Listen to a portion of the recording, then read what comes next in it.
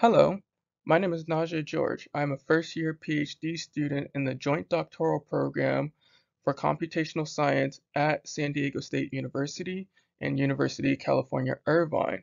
I am working with Dr.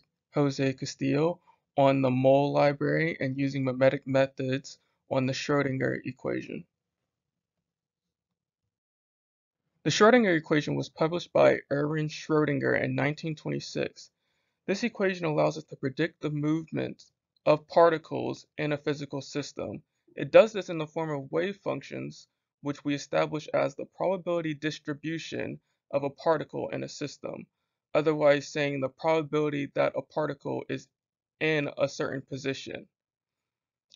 The Schrödinger equation is represented by I times the partial derivative of psi with respect to t equals the Hamiltonian h applied to psi.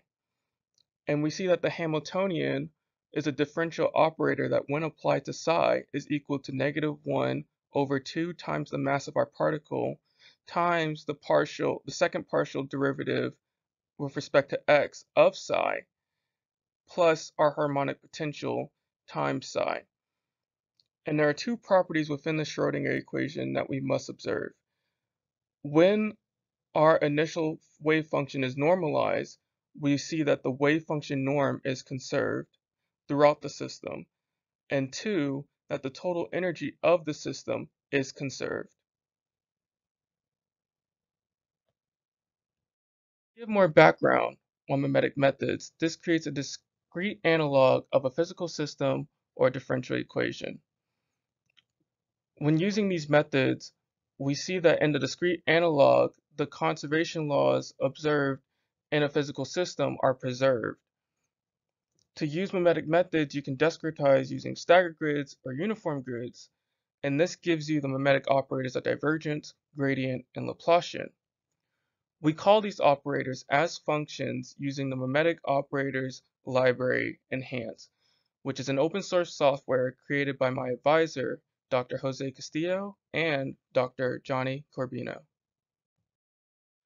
To solve the Schrödinger equation using mimetic methods, I have a couple conditions that I want to implement in mole. The first condition is that my time-independent harmonic potential V of x is equal to 1/2 x squared. The second condition is that the mass of the particle m is equal to 1. So when I discretize my Schrödinger equation on a one-dimensional staggered grid and put it in vector format, I see that there is a mimetic Laplacian in my differential equation. This tells me that I want to call the Laplacian function in mole to create my Laplacian operator. There were some very interesting observations that I gathered when running my scheme. The first observation is that the properties of the Schrödinger equation were preserved. That is, the wave function norm was conserved throughout the simulation and the conservation of energy was shown throughout the simulation.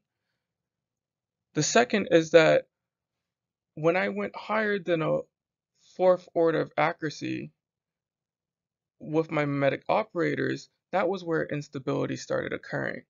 However, between using an order of accuracy of 2 and an order of accuracy of 4, the computation time was about the same within margin of error, which shows us that we can go up to a maximum order accuracy of 4 and not lose any computation time.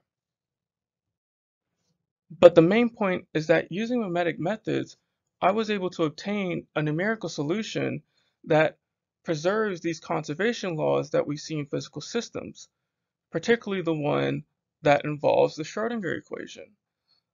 And the other thing of note is that using mole allows for implementation of very concise and efficient code when solving our differential equations. We saw that when I was able to go up to a fourth order accuracy with barely losing any computation time. So I want to thank you for listening to this talk, and I hope to see you at my poster where I can delve more in depth about my findings.